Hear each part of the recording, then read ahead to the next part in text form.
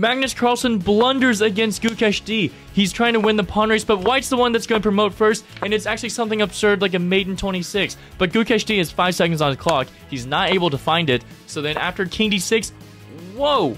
If you're doing my 25 days of puzzles challenge, this is the easiest point of the month. Black to move, maiden 1, pause to solve.